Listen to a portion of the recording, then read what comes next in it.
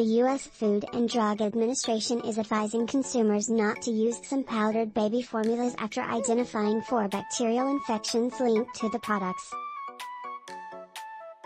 One of the cases was fatal.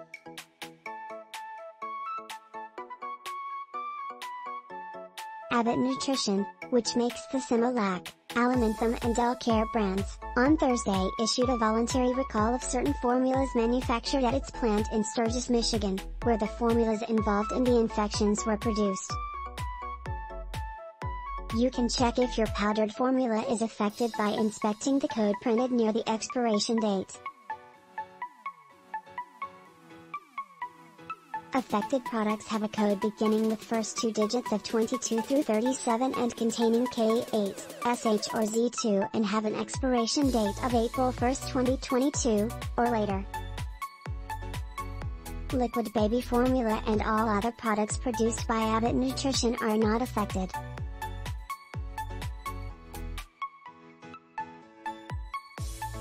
Abbott Nutrition said it is cooperating with the FDA investigation into the 3 Cronobacter sakazakii infections and 1 salmonella infection, all of which required hospitalization. The 1 fatal case has not been confirmed to be solely related to a Cronobacter infection, according to the FDA. The FDA said environmental samples from the facility have yielded positive results for the Cronobacter bacteria, but there have been no reports of salmonella so far. A review of Abbott's records show that the company has destroyed products in the past due to the presence of Cronobacter.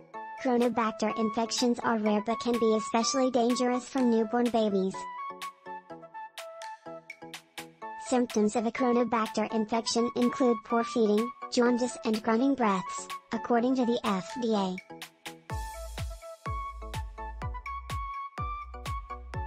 Those infected with salmonella might experience fever, diarrhea and abdominal cramps. We value the trust parents place in us for high quality and safe nutrition, Abbott said in a statement provided to NPR. We'll do whatever it takes to keep the trust and resolve this situation.